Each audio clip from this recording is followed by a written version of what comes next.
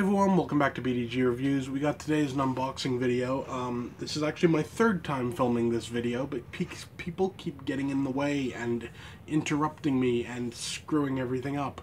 So, you won't see me actually unboxing the actual box because, you know, that's over and done with.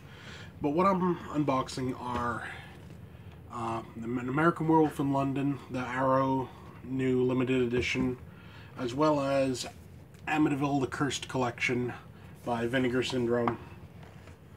Start off with American Werewolf. This is one of my all-time favorite movies. This movie is perfect, complete S-class film.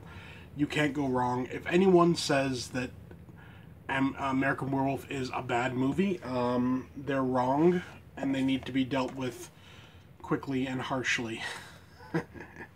So first up, we'll start with the box itself. Nice hard chip box. There's the front, and the spine, and the back. Don't have anything on the top or the bottom, but you know. And I know this is a J card. I'm not sure if there's anything behind it. I don't think so, but you know, is what it is. Then we got the book. I love these booklets. I mean, I've never read a single one of them, but I love the fact that they put them in. I love the fact that they go to the trouble of printing up a book, you know, just for like a Blu-ray release. It's awesome. You can never go wrong. Next we got a poster. This contains both the new artwork as well as the original artwork. First up, the new artwork. I love that artwork. And then the original theatrical art. I always thought that looked like a cat. You know, I always thought that was kind of weird. So I'll be framing the new artwork. Now we're on to the actual release itself. There's the front, same as the box, the back, and the thing. Open it up. We have here two American Werewolf lobby cards. Those are kind of cool. Very neat. Oh, no, actually, there's more than two. There's a ton of them. There's another one. And another one. And another one. And another one. As well as an ad for apparently something called Dream Demon. And, you know, just the arrow thing on the back there. Then we have just the disc, which has the old VHS art and DVD art, as well as a reversible cover, which also has that artwork on it. That's the artwork I know from, you know, from over the years. But I'm really digging this new artwork. Who did this art? Let's see if it says. I can't see right away. Reversible art. Graham Humphreys, and he does some good artwork. And honestly, this is no exception. It's great. It fits the movie to a T. What the hell? Oh, that's why one of those is bigger. So get those in, and that, and there we go. So yeah, I'm really happy about that one. This is a movie, like I said, all-time favorite. You can't go wrong with it.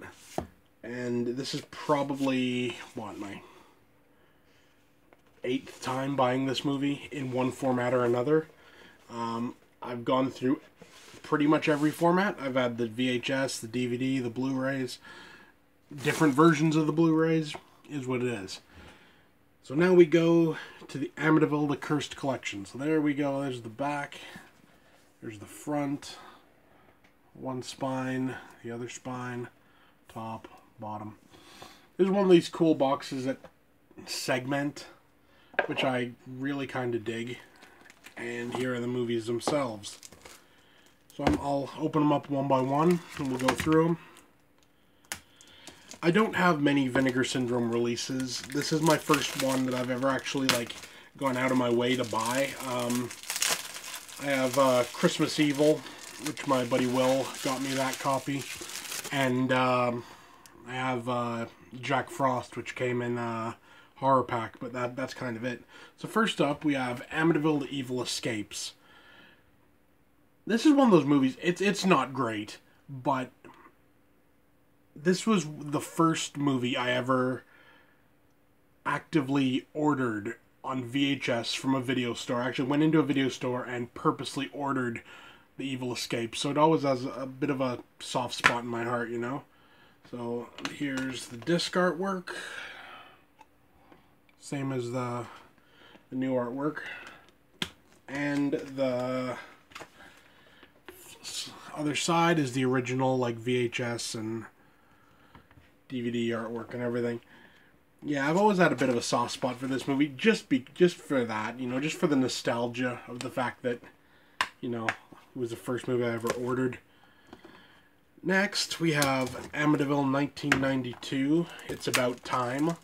I actually have this on VHS as well. I found it the other day for like $1. So for that, I wasn't going to leave it there. That's for certain.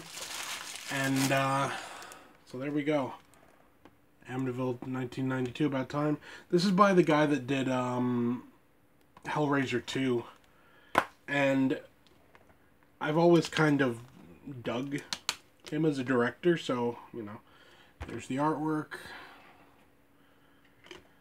And here's the reversible artwork, which really is, it's essentially the same as the old artwork, just laid out slightly different. You know, still cool.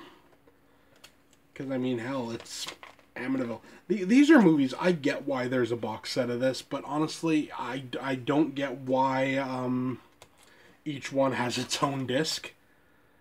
I mean, honestly, you could have done like a two disc release and have 2 movies on each disc. And really, it would have been enough for these, because, like, none of them are really good. Don't get me wrong, some are pretty solid, but, you know, they still kind of are a little iffy, to say the least. Next is Amityville: A New Generation. There's the front, the spine, and the back. This is one, I'm sure I've seen this, but I can't remember it for the life of me. There's the disc art. And here's the reverse cover art, which again is just kind of the reverse. And there's the original. You see, it's just kind of a slightly modified version of the original. I actually like the...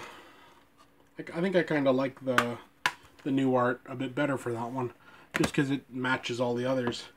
And last up, we have Amityville Dollhouse. This one, I know I've seen this one, and I know I didn't particularly like it, because this one goes completely, you know, awry.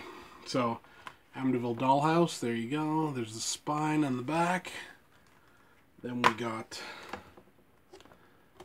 come here, the disc art, and the original art.